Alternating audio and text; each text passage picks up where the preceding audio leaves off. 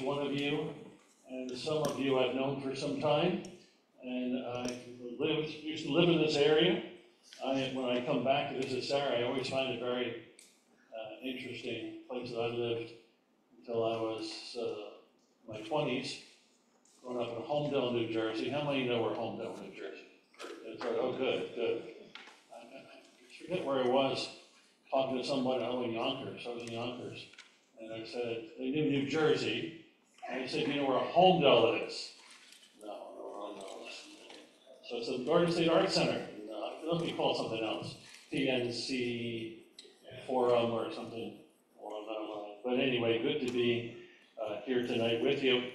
I invite you to take your Bibles and turn to the book of Hebrews. I know you're going through the I ams of John's Gospel, but we're not going to do that tonight. We'll take a little break from that. We'll be in Hebrews chapter 5. And I'm from an older generation. I know I look pretty young. I don't look that old. I still look like I'm young, but I'm an older generation, and there's a few ways you know that you're an older generation. I'm told that, at least, that when you text people, you use proper punctuation. Periods and capitals, and that's what I do. I send a text to Sarah, it's proper punctuation. Well, you have to. Yeah, well, yes, and I can't spell anything wrong. I gotta make sure everything is just right when I send text to her, to Alan for the story, but to Sarah. But also when you speak, when I come to speak somewhere, almost always, have a dress shirt. I have a dress shirt now, and always have dress pants. I left my dress pants in Yonkers. So, for the first time, I think in the history of my life, I'm wearing blue jeans to speak. And I said that to Sarah. She said, that's no problem. That's no problem. You can wear shorts. You can wear whatever you want when you come to Fifth Avenue. I'm not sure that's correct. I'm not sure that's true, but anyway. So here I am. If you see me walk out with my blue jeans, don't say anything. Make me feel bad about that. But we're in Hebrews chapter 5, and it has struck me, and maybe you have studied Hebrews recently. Maybe you're familiar with the book of Hebrews. But Hebrews chapter 5, just to the end of chapter 4, and into chapter 5, and chapter 6, and chapter 7, and chapter 8, and chapter 9, and chapter 10, almost all of chapter 10 have to do with one particular subject. And that subject is the high priestly ministry, work, and position of our Lord Jesus Christ. So 6 chapters, almost 6 part of chapter 4, 6 full chapters of the book of Hebrews. The author of Hebrews thought it was so important that this ministry of our Lord Jesus Christ, this position that he has, is so important that he's devoted 6 chapters to it. Some chapters very long. And so the question is, why is it so important? And how much do we know about the priestly work of the Lord Jesus Christ? And for me, to be honest, I could say that I haven't heard many messages. I've been a Christian since about 1979, and I haven't heard many messages on the high priestly work of the Lord Jesus. Now, I have heard messages, but not many. When you consider all the space of the book of Hebrews devoted to the subject. And so tonight we're going to look at it. We're not going to look at all 6 chapters. We're going to look at a few verses of chapter 5. But I hope as we look at it, it'll be stirring and important to you, and you'll appreciate the Lord Jesus Christ even more. We're going to read the first 9 verses of chapter 5 in a few minutes. But I first want to give an idea to you, a thought, and it's probably much more than what I'm going to share at this point. But why? Why is it important? Why is this? Why were 6 chapters devoted to the high priestly work of the Lord Jesus? And number 1, I think, is because of chapter 9 and chapter 10, because of the work of the Lord Jesus on the cross of Calvary, which is part of his high priestly ministry that he had. In the Old Testament, the priest, and in the days of the Lord Jesus, the priest would offer the same sacrifices over and over again, we're told in chapter 10 of Hebrews, that can never take away sin. But it says in Hebrews chapter 10, I think verse 12, it says, "But this man has offered one sacrifice for sin forever, and he sat down at the right hand of the throne of God." What an important part of the ministry. If that was all that the Lord Jesus was going to do in his priestly ministry, that would be enough. That would be tremendous. So we have chapter 9 and chapter 10 about this aspect of the Lord Jesus. So you have that high priestly work, the work of the Lord Jesus, the finished work of the Lord Jesus on the cross of Calvary. But we have another ministry that I think is crucial, and that is the ministry of the Lord Jesus as a sympathetic high priest. You know, the high priest in the Old Testament were to have a sympathetic, were to have a ministry of comfort and compassion and teaching and ministering to the people of God in such a way. The reason for that sympathetic, compassionate high priest, what chapter 5 says, calls these high priests compassionate high priests. The reason for the compassionate high priest was to bring them closer to God. They were that bridge. They were in contact with God, and they would bring those ordinary Israelites in a closer relationship with the Lord Jesus. Whether it be teaching, whether it be a sacrifice, whether it be example, but they would bring the Israelites closer to the Lord Jesus, to God the Father, to Elohim, to God in their relationship with him. And in doing that, I love one of my favorite verses is in the book of Daniel, chapter 11, verse 32. It's not like John 3:16. It's probably a verse that you're not that familiar with. Most people aren't that familiar with it. It in fact, was the basis. I don't know if anybody here has heard of the book Knowing God by J.I. Packer. It's the basis. That verse is the basis for that entire book. And the verse says this: "The people that know their God are strong and will do exploits." King James says, "and do exploits." Other translations say, "do great deeds for God." So that's the role of the high priest, to bring the Israelites into a closer relationship that they might know God and be strong. And then they would do exploits for God himself. And so what a wonderful ministry. The death of the Lord Jesus, the offering of the Lord Jesus as that once for all perfect sacrifice for sins, once for all, and then a sympathetic high priest that we have in the Lord Jesus Christ. And so we're going to look at that tonight.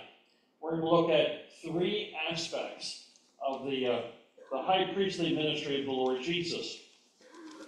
So with your Bibles in front of you, I'm going to read verses 1 through 9 in chapter 5. Now in these verses 1 through 5 speak of the ministry of a high priest in the Old Testament. Not of the Lord Jesus, but of what the high priest was to do in the Old Testament, what his role was, what was his qualifications. And so we have the writer of Hebrews outlining that for us. And then he begins to take that, he begins to speak of the Lord Jesus as a high priest.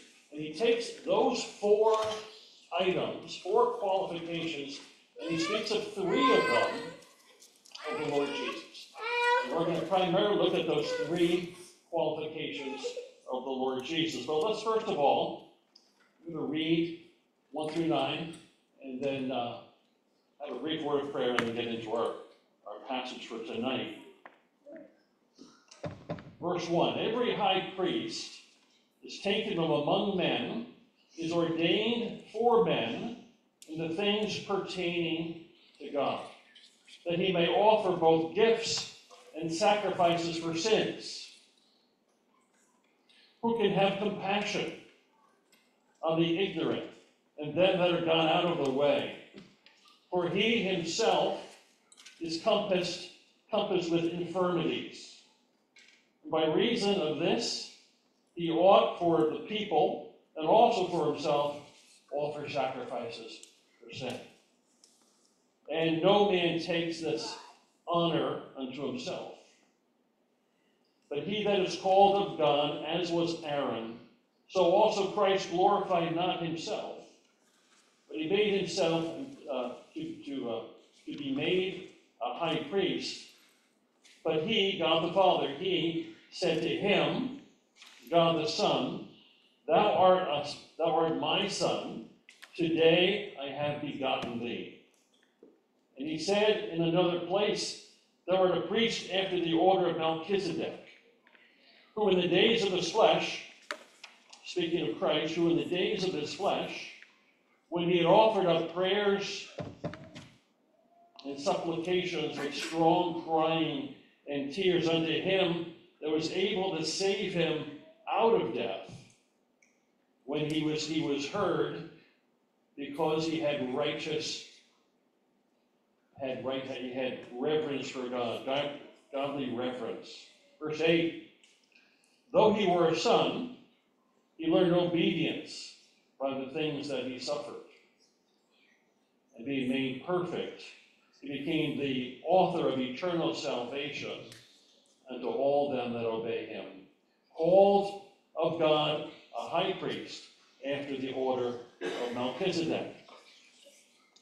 So I mentioned in the first part of this chapter, we have 4 items, 4 qualifications of an Old Testament high priest. And I'm going to mention them to you. The first one was he had to be taken from among men. And it's very clear in verse 1, every high priest is taken from among men. The second thing that we have about the Old Testament high priest is he had to be appointed by God. No one takes his honor upon himself.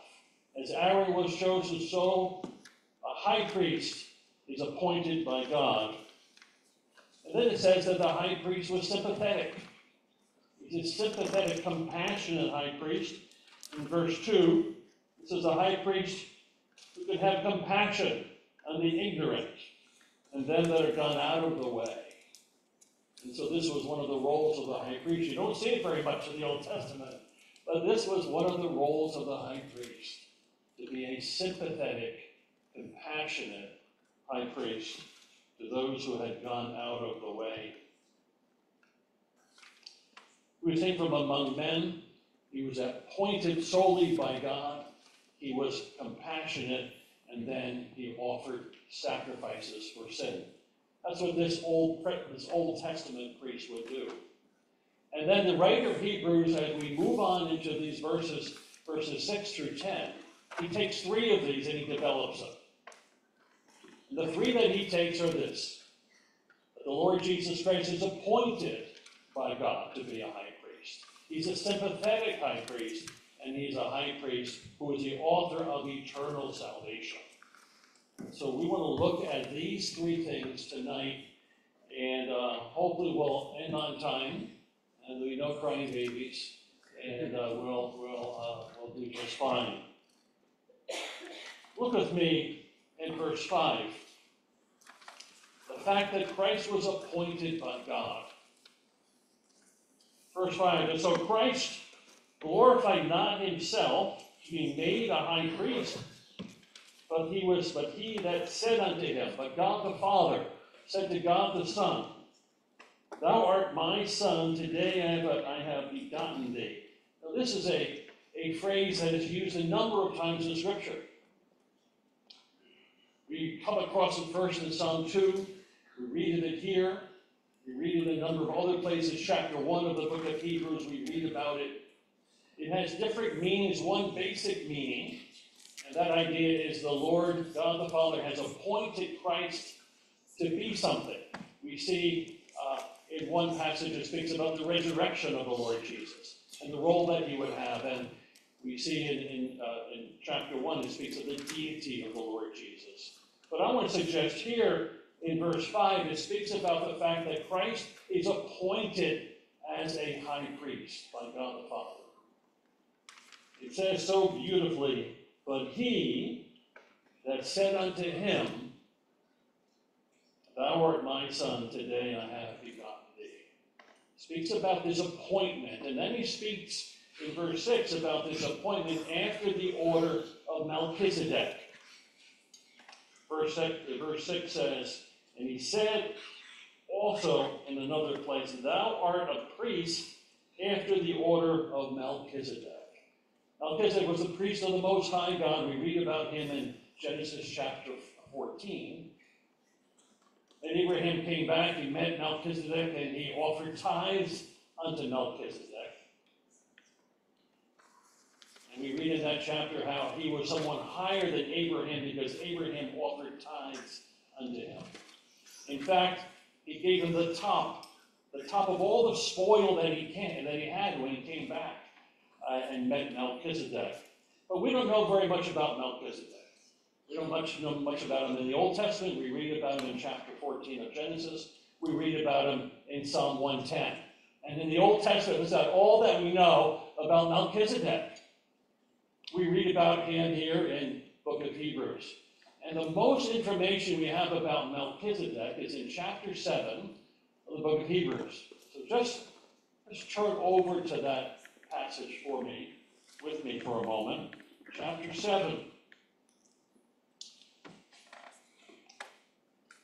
And it says in verse 1, This Melchizedek was a king of Salem, a priest of the Most High God, who met Abraham, returning from the slaughter of the kings, and blessed him, and offered sacrifices. Verse 2, whom Abraham gave a 10th part, first being interpreted a king of righteousness, and also a king of Salem, king of Jerusalem, and a king of peace. But then verse 3 is most of the information we have about Melchizedek. Now, as we read this, I want to ask a question as I read it. Is this a Christophany of the Lord Jesus Christ? A Christophany is an appearance in the Old Testament of the Lord Jesus Christ. We have theophanies, where God comes and is an appearance of God in the Old Testament in another form. Is this a Christophany? Is Melchizedek a Christophany of the Lord Jesus Christ? Is this Christ appearing in the Old Testament? So let's think about verse 3 for a moment. Without father, without mother, without genealogy, King James says descent, but without genealogy, having neither beginning of days or end of life, but made like unto the Son of God, he abideth a priest continually. I would suggest that this is not a Christophany. And for one basic reason, I really think it's a real, genuine person. Where he came from, who his father and mother was, no one knew. They didn't know where he came from. Mother and father, apparently maybe they didn't know when he was born or when he died. But it says in verse 3, notice the reason, I think, one of the major reasons I think it's not a Christophany, because it says he was made like unto the Son of God. The writer of Hebrews might have said this was the Son of God. But like unto, in a comparison to the Son of God. But the key about, back in chapter 5, verse 6, and chapter 7, verse 3, the key about Melchizedek is this. We read the last phrase of verse 3. He is a priest, he has a priesthood that abides forever. The Aaronic priesthood, if I were to ask you when it ended, it probably ended, I want to suggest that it ended roughly 70 AD when the temple was destroyed. It may have continued a little further on with that without a temple, but basically about 70 AD, the Aaronic priesthood ended. the Lord Jesus was an Aaronic priest, we would not have a high priest any longer. But he's a high priest that's an abiding ministry to us. And so when we go back to chapter 5 and verse 6, we see the Lord Jesus is appointed, and in this appointment that he has an abiding ministry to us. And how wonderful that is. Because we read in chapter 7, in verse 25, it says of the Lord Jesus, he ever liveth. He always lives to make intercession for us, those who have come to God through him. He has an abiding priesthood. We may not realize it today. There was some time the Lord Jesus was ministering in prayer in some important aspect in your life today. You probably don't realize when it was. I don't realize when it was, but he was praying for you. He was ministering to you. He was drawing you closer to himself and to God the Father. He was ministering as that ever-abiding high priest. What a tremendous thought. The Lord Jesus ever lives. He has his abiding ministry as a sympathetic high priest. He's had that once-for-all sacrifice which we benefit from, but we daily benefit from the high priestly ministry of the Lord Jesus Christ. Back in chapter 5, it says he is appointed a high priest. Whenever someone's appointed, throughout Scripture, whether it be a king or whether it be a prophet, or whether it be someone who God is going to raise up to minister for him in this world, in Israel, or in the New Testament era, it means that God's hand of blessing is always upon that person. When God chose David, his hand of blessing was upon David. And he would prosper. And he would be a powerful king. God's hand was on the prophets of the Old Testament. They would prosper in their ministry. They weren't perfect. They made mistakes. They had failures. But God's hand was upon them. And they had blessing in their lives. When it goes to the New Testament, we see the same thing. When God raises up people like Peter and the Apostle Paul and others, when God's hand is upon them, there's blessing. And I want to say, for each one in this room, when God's hand is upon you in whatever ministry, you have a ministry. I think every one of you has a ministry in some way. You may not have a formal ministry. You may not have a recognized ministry.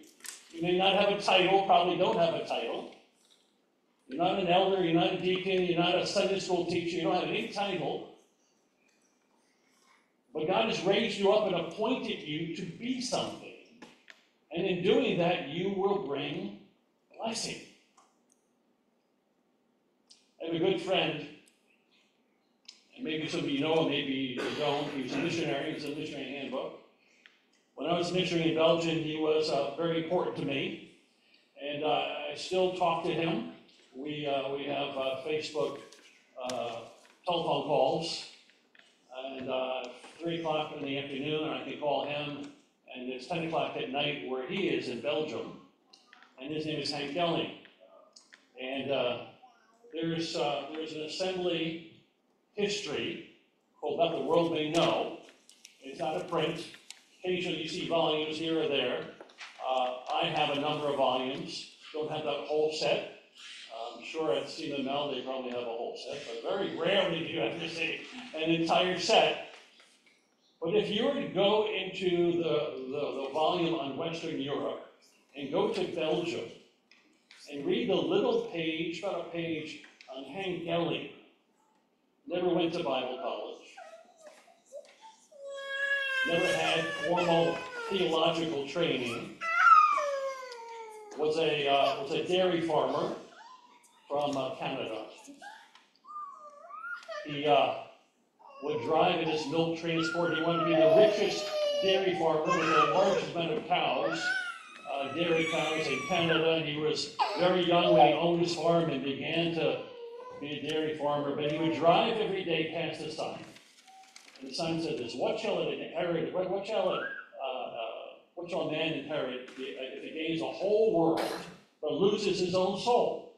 What shall a man gain if he gains the whole world but loses his own soul? We saw that every day. Drove past that every day.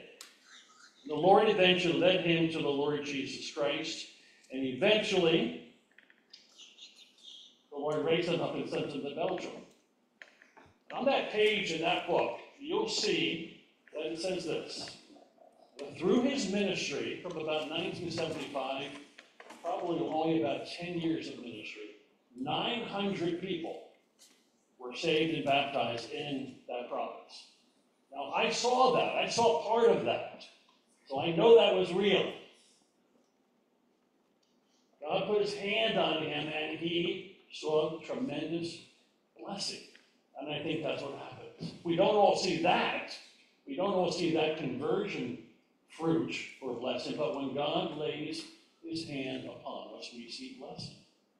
Maybe discipleship blessing.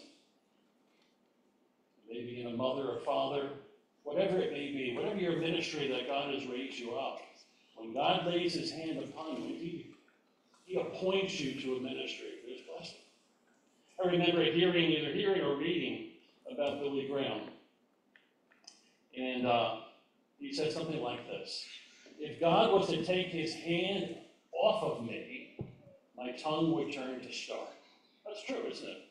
If God would ever take his hand off of any of us, all these great leaders, great appointed leaders, their ministry would come to naught. It would end. God's hand upon us, appointing us, we see fruit in our ministry.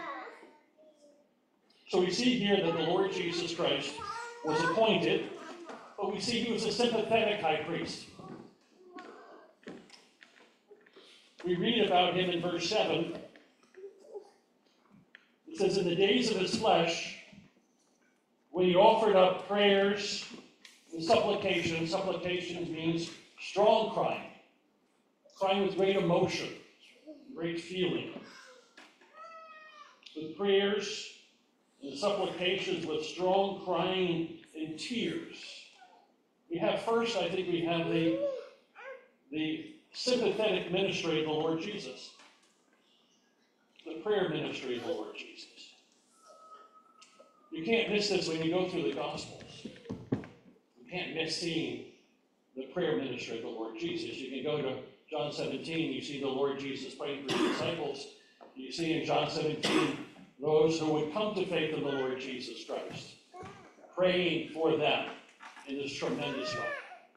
You see him praying so many different times. Luke's Gospel has the most occurrences of the Lord Jesus' prayer. When the disciples saw the Lord Jesus praying, they said to the Lord Jesus in Luke chapter 11, Lord, teach us to pray. You know, that would have been a wonderful thing, wouldn't it? I think about that sometimes. If the disciples who had heard, many of them religious men going to synagogue, they heard many people pray.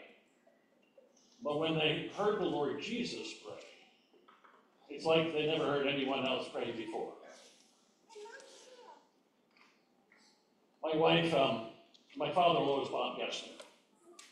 And I inherited some of Bob Gessner's books. And Bob Gessner was an elder in the Allentown Chapel. And he had a number of very excellent books. And I happened to inherit some of them. And I inherited a 2-volume set. It's a classic set, probably worth very many dollars on Amazon or on eBay. But I forget what year it was published. But of the life of Hudson Taylor. 2 wonderful volumes. But in there, and also in Hudson Taylor's Spiritual Secret, when you go to the end of that book, it speaks about his prayer life. It speaks about when he came back to Great Britain and he would have prayer meetings in China, and some people who heard him said they never heard anyone pray like Hudson Taylor. C. Spurgeon was a great preacher. D.L. Moody was a great evangelist. But they said that Hudson Taylor was a great man of prayer and publicly praying. But the prayer life of the Lord Jesus was remarkable. It's tremendous. And we see that over and over again. You see how he prayed for the Lord as he prayed for Peter. He said, Peter, Satan has desired to sift you as wheat, but I pray for you, that when you're turned around, that your faith fail not, and you turn back again. King James, when you're converted, strengthen the ground. Pray for Peter. So many times of prayer for different ones. We see the Lord Jesus, even there on the cross, praying for the malefactors. Isaiah 53 made intercession for the transgressors. So the Lord Jesus had this sympathetic ministry of a high priest, and he continues that sympathetic ministry of a high priest. But look with me at the last part of verse 7.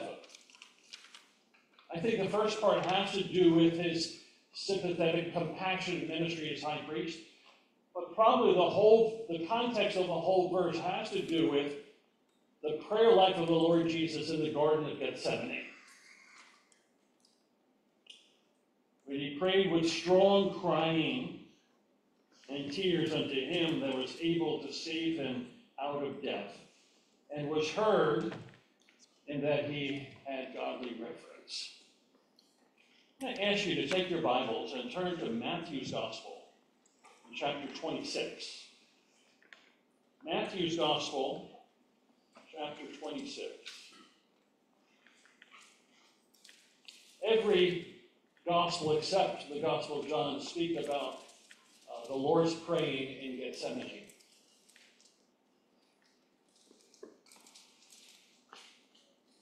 It's really a remarkable thing that what is said about the prayer life, how the Lord Jesus prayed as he considered going to the cross that lay before him.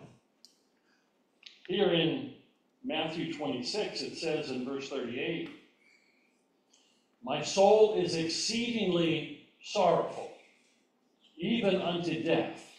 He says to his disciples, tarry here and watch with me. In Luke's Gospel, it says, being in agony, the Lord would then pray what we have in the next verse. In Mark's Gospel, greatly amazed, very depressed, exceedingly sorrowful unto death. What amazing language we have of the Lord Jesus before he goes to the cross, just as he contemplated the cross, what it would be to bear the sin in his own body on the cross. And then we read in verse 39, and he went a little further and fell on his face and prayed, saying, O my Father, if it be possible, let this cup pass from me. Nevertheless, not my will, not as I will, but as thou wilt. Drop down with me at verse 42. He went away again a second time and he prayed, saying, O my Father, if this cup may not pass away from me, except I drink it, thy will be done. And then it says he prayed again a third time. Now some people look at the first part of this prayer, where it says, let this cup pass from me, this cup of judgment, this cup of divine wrath that would be laid upon the Lord Jesus Christ. All we like sheep have gone astray. We've turned each one to his own way. The Lord, God the Father, laid on God the Son the iniquity, the divine wrath and judgment of us all. I really love verse 6 of Isaiah 53. One of the things that are so beautiful about it is that it speaks of unlimited atonement. You notice that all we like sheep have gone astray. We have turned each one to his own way. A general statement about the lostness of all mankind. And then the responsibility each one has had to turn their own way. Each one has turned to his own way. And the Lord laid upon him the iniquity of each one of us that would ever live, past, present, and future. He made provision for the salvation of every one of us. Some look at this verse and say, did the Lord Jesus somehow not want to go to the cross?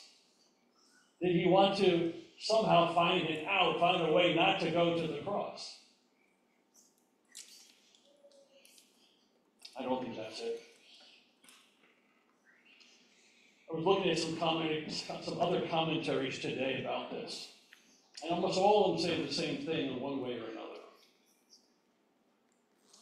They say here, the Lord Jesus had the natural recoil of his humanity from going to the cross and knowing what the cross would entail. And he's speaking from out of his humanity. But in the same verse, he prays from out of his deity. You know, the Lord does that in Scripture. And if we don't see that, we'll be kind of confused when we read through Scripture. Sometimes the Lord speaks from out of his humanity. And it would be impossible to interpret that from his deity. On the cross of Calvary, he says, I thirst. Deity would never thirst, never slumbers, never sleeps, doesn't have any of these characteristics that we would have. But in the same verse, chapter 19 of John, it says, knowing all things that shall come to pass. Well, that's deity. In humanity, none of us know all things that shall come to pass. We love to know all things that come to pass. But we don't know that. The Lord Jesus sat down by a well at Sychar and was tired. That was his humanity. But here, the last part, not my will, but thy will be done. You know, there's a great lesson. There's a great lesson in this prayer life of the Lord Jesus. The prayer life of the Lord Jesus, there was a certain amount of this humanity which said, if it be possible, let this cup pass from me. Now, he knew that was not the divine will of God, because he says, if it be possible, he knew that it was not possible. Later, as he leaves with the temple guards to go to the residence of the high priest, the Lord Jesus says to his disciples, the cup which my Father has given me, shall I not drink it? His momentary recoil in his humanity comes into agreement with the divine will of God. The cup that my Father shall give me, shall I not drink it? You know, I think that's a great lesson for us. Sometimes our prayer life and what we pray for is not the will of God. You know, sometimes in my life, in my own times of praying, when I'm praying for something, sometimes in the actual praying, the Lord speaks to me, and my prayer changes to be, I think, more like what God's will is for that situation. And I think it's a great lesson. We come to the Lord in prayer, whatever it may be. And we need to begin to bring our prayer life more in agreement with the divine will of God. 1 John chapter 5, verse 13 says, if we ask and pray in his will, we shall have answers to that prayer. And so we have here in this passage a great example for us. The Lord Jesus began to pray, began in that natural recoil of the flesh, but then he prays, thy will be done. Now, our time is almost finished. I want to jump up a little bit to verse 9. Probably wish I had said something about verse 8. Just sort of a nice opportunity to skip over that difficult verse. Verse 8, though he were a son, he learned obedience to the things which he suffered. Just a few thoughts on that verse. It doesn't say he learned to be obedient. There was no resistance from an old nature to want him to be, not to be obedient. One writer says something like this: his untested obedience that he had from eternity past now was tested as he took on flesh and became a man. He was tested by the things which he suffered. But look at verse 9. Being made perfect, he became the author of eternal salvation to all of them that obey him. Here we have the Lord Jesus. It says being made perfect. It doesn't mean when he came into this world he wasn't perfect. He was perfect in the incarnation. He was perfect he was morally perfect all through his life. The word perfect means complete. But the idea here is when the Lord Jesus Christ left heaven's glory, when he left heaven's riches and for our sakes became poor, when he left heaven and all of its riches and all of its privileges and came into this world, and came to his own and his own received him not. When he came into this world and was submissive to the Father's will, that's when he became perfect. He became the perfect sacrifice. He became the perfect author of eternal salvation. He was perfect when he came into this world. But when he yielded himself to the perfect will of God as an obedient servant, as that servant of Isaiah 53, then he becomes the perfect author of eternal salvation. And it says to all them that obey him. This last part, where it says all them that obey him, the word obey him means to come to faith in the Lord Jesus Christ. It doesn't speak of something of works. It doesn't speak of some kind of sacrifice or something that you need to do, some effort that we have to do. It means coming by simple faith in the Lord Jesus Christ. I was speaking for a weekend in Indianapolis on one occasion. I was in a home of a man who had been a missionary for many, many years in Korea. And we had times to talk and chat. He told me how he was saved. And he said he was raised in a church that never preached the gospel. And he had the idea that the way that you were saved he said he thought there was an imaginary rope. And you just climb up that rope higher and higher and higher. And hopefully you get eventually to heaven and to God. And so he would climb up, and some days they got higher and higher. And then he dropped down a little bit, and then a little higher, and dropped down. And he could never get very far. And he would try with all this energy and all this strength to get higher on that road. One day he met a believer who was actually a student from the Emmaus Bible College. And he shared the gospel with him, and this man shared his story about the rope, what he was trying to do. And this young student, here's a little bit of an older man and a young student, and the young student said to him, he said, Walter, there is no rope. There is no rope. And he said this. He said, believe on the Lord Jesus Christ and thou shalt be saved. That's the work of obedience. That's the work of faith. All those that obey him. The work of faith, believing on the Lord Jesus Christ. Let's bow in a word of prayer. Our God and Father, we thank you for our time together. We thank you for your goodness to us. We thank you for the wonderful ministry of the Lord Jesus as a sympathetic high priest. We see the Lord Jesus Christ in the garden praying, Father, not my will, but thy will be done. We see the Lord Jesus before he came into this world. Lo, in the volume of the book is written of me, I come to do thy will, O God. And we are so thankful that he came into this world as an obedient son, as a perfect Savior, as a loving, gracious, merciful Savior who went to the cross and laid down his life for our sins. And so, Father, we pray these things. We pray for this assembly here, this gathering of believers. We pray, Father, you would use them in their efforts for you. You richly bless their efforts of reaching the lost, of building up the local body of Christ. And Father, we pray for blessing. We pray for your hand to be upon them. And so we pray this in Jesus' name.